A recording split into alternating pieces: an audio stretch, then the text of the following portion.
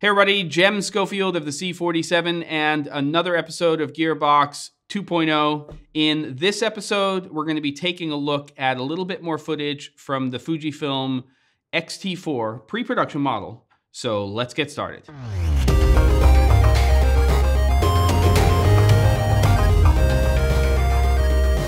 All right, kids, it's another week, and this is not going to be as long of an episode as last week, but what I thought would be a good idea would be to show a little bit more footage from what I shot with the pre-production model of the X-T4.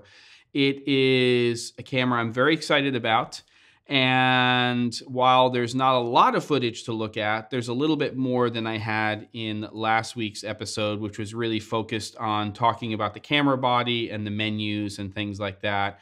So what I'm going to do is actually pop over to my computer. The VO part of this is going to sound a lot different because I'm going to be using a different mic in a different space, but that way I can talk out just a few thoughts on this. Again, this is not going to be a super long episode, but for people who are new to the channel, please subscribe.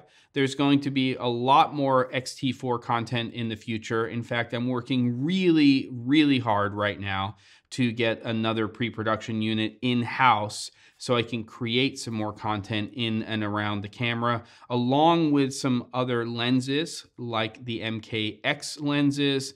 And what I want to do is keep all of that focus to video. I want to keep it to how we're using the camera in production. And again, I'm very excited about that. So let's go ahead and take a look at a little bit of footage with some comments on that, and then I'll bounce back for the outro.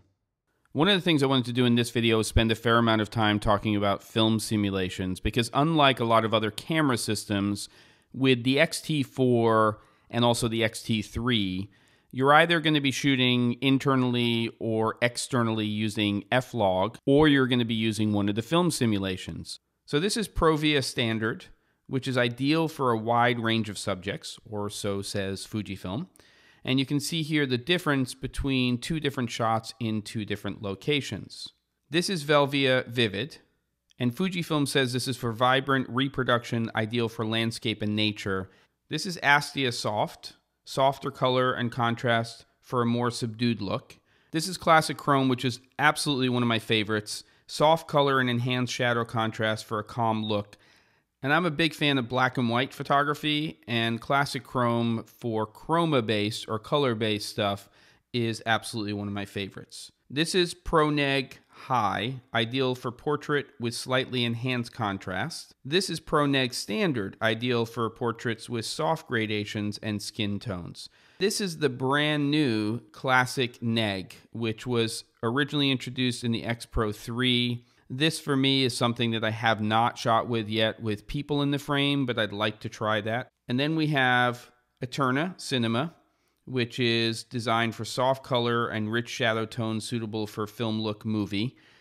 It's a great look, and when you combine that with going into the menus and changing your dynamic range to 400% when you're shooting outside especially, or when you want to retain highlights, it can be a good alternative to shooting in F-Log.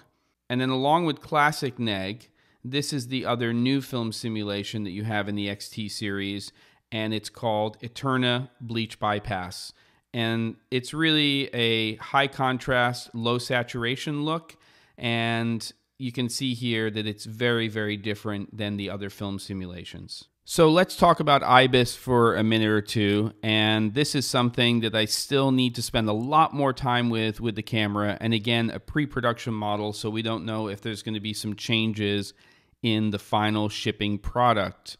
But if you take a look at these clips here, we're getting a really nice image stabilization with the IBIS. I'm not using OIS, this is a prime lens.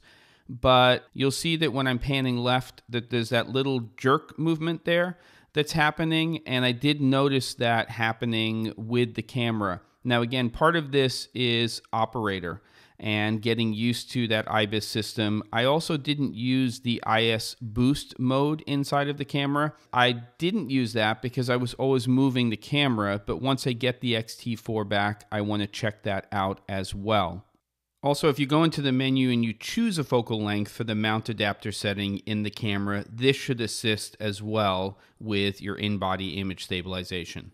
I've got one shot in here, which is low light. And if I remember correctly, I was shooting at 3200 ISO. I like what I'm seeing. It is pleasing in terms of the slight noise that you're seeing here in the image. Now it's time to talk a little bit about slow motion. So this is 4K 60p, and inside of the camera, this really isn't much different than what you had in the X-T3.